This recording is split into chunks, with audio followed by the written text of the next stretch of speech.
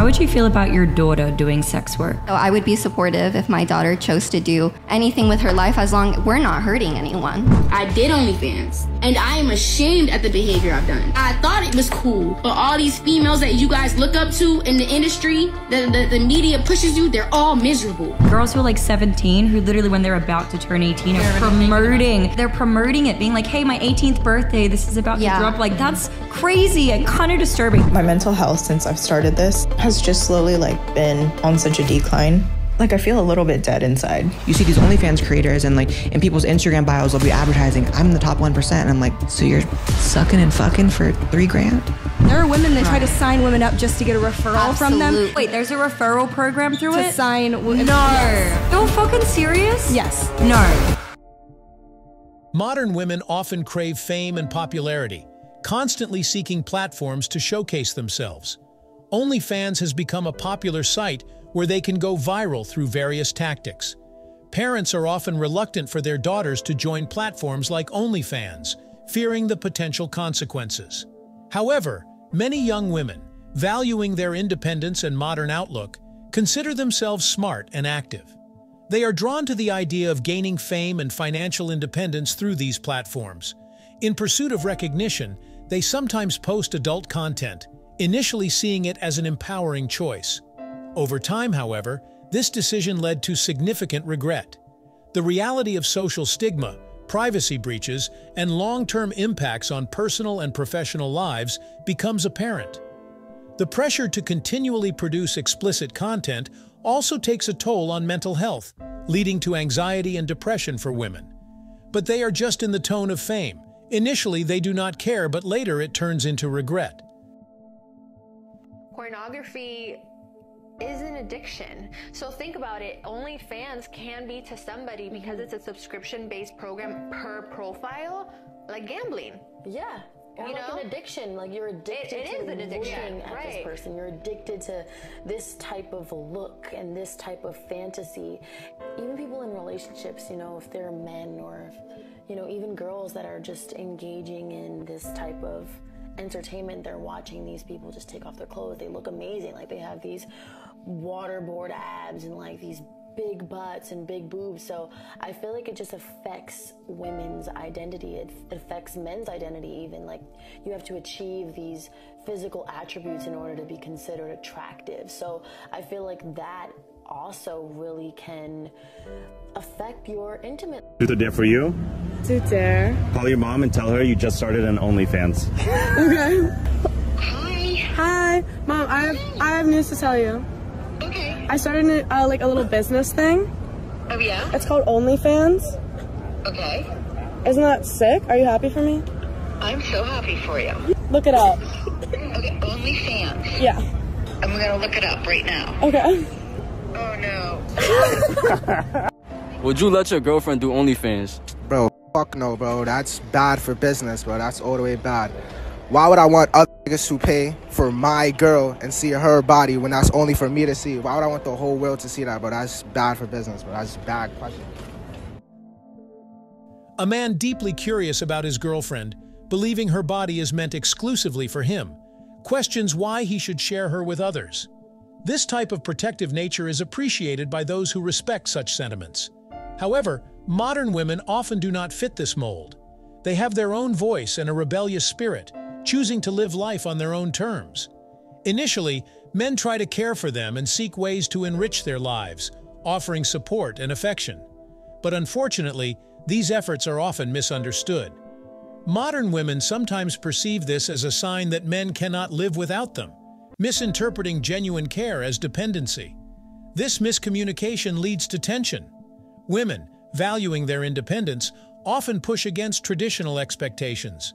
They seek to carve their own paths, sometimes in direct opposition to what men believe is best for them. This dynamic can create a rift, with women regretting the suppression of their feminist ideals in the past. They now strive to assert their autonomy and individuality, often challenging the traditional roles and expectations set by society. Men, on the other hand, may feel their efforts to care and protect are unappreciated, leading to frustration and misunderstanding. They see their actions as acts of love and care, while modern women interpret them as constraints on their freedom.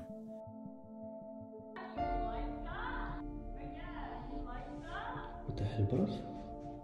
I'm bloody next neighbor, yeah. Hello? Yes? Bro, is everything okay? I'm bloody living next doors, yeah? And I'm bloody hearing things, yeah? It sounds like someone getting hit. Oh, no, I'm just working. What do you mean you're working, brother? Why is there bloody pumpkin over there? Oh. It's not bloody Halloween no more. Oh, no. And why are you bloody dressing like bloody cheerleading, bruv? Like, is this bloody High School Musical? I do content creation for a job. What do you mean you bloody creating content, bruv? Like, what do you mean you're like content? Like, are you spiritual or something, bruv? You're so talking about content and creative and that, yeah? Yes. I don't know what you're talking about. Oh, so I do videos for OnlyFans. Sorry, what? Who's your bloody... I ruined my mum's marriage. I never planned on telling this story on TikTok, but here we are. So when I first started my website, I had this customer who was my #1 customer, bought every single thing that I sent him. He was pretty much a follower since the beginning. We would talk every day. He made custom requests, very specific things, and he also had a very specific username on the website. 2 months in, this person had spent around 2,000 Australian dollars on the site, and I had someone view my TikTok page with the exact same username, and underneath that it said "from your contacts." I went absolutely mental trying to figure out who this person was from my contacts. I narrowed it down to 6 people, and one of them was my stepdad. I went with my gut feeling and I messaged the website account and I said, I know who this is, and within 2 minutes got a text from my stepdad saying, hey Tay, can we talk? Honestly, my stepdad was my top subscriber on my naughty website. Now I know what you're all thinking, oh, stepdad fantasy, could have made content from it, blah blah blah. This man had been in my life since I was 11 years old and spent $2,000 on custom content every single video that I sent out. When I caught him, he denied it to all of his friends, and obviously my mum got rid of him straight away.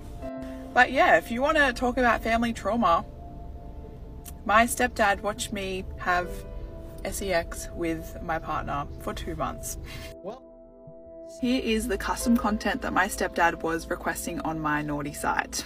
Like I said in a previous video, we messaged every single day on the website and he would make requests almost every single day. Every day? This gives a whole new meaning to every day I'm suffering. One of them was to see the underwear that I was wearing every day. At the time I was working still, so I was out of the house 5 days a week, and he would ask for pictures in the bathroom or the change rooms of wherever I was.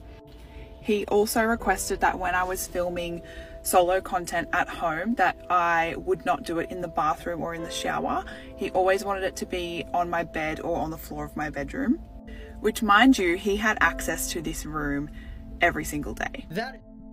He also was helping out do the washing at home with said underwear. I actually have here a little notebook from the time, and it says the name of the username, change room / public stuff that he was wanting. Oh yeah. In a complex and provocative story, a rebellious daughter has caused upheaval within her family by leveraging social media to her advantage, ultimately impacting her stepfather and mother in severe ways. The narrative unfolds around a stepdaughter who, having been under her stepfather's care since she was 11, has grown into a contentious figure within the household. The crux of the controversy lies in the daughter's use of an OnlyFans account, a platform known for its adult content. The stepfather, reportedly, has become one of her top subscribers, allegedly spending up to $2,000 on her content. This situation raises numerous ethical and psychological questions about the nature of their relationship and the boundaries within this family dynamic. Such behavior from a parental figure is not just inappropriate, but deeply troubling. It suggests a breach of the fundamental trust and responsibility expected of a parent, overshadowing the typical support and guidance a father should offer. Instead of fostering her welfare in a traditional sense, the financial transactions on a platform meant for adult entertainment depict a distorted form of support that could be seen as exploitative, or at the very least, highly inappropriate. Further complicating the matter is the daughter's apparent nonchalance. Her demeanor in discussing these transactions, often with a smile, suggests a disregard for the gravity of the situation. This behavior has sparked outrage and disbelief among observers who find it difficult to reconcile her actions with the norms of familial conduct.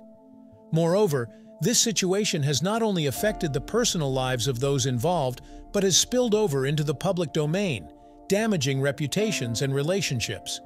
Initially disrupting her mother's household, the daughter now appears to be tarnishing her stepfather's dignity through social media exposure.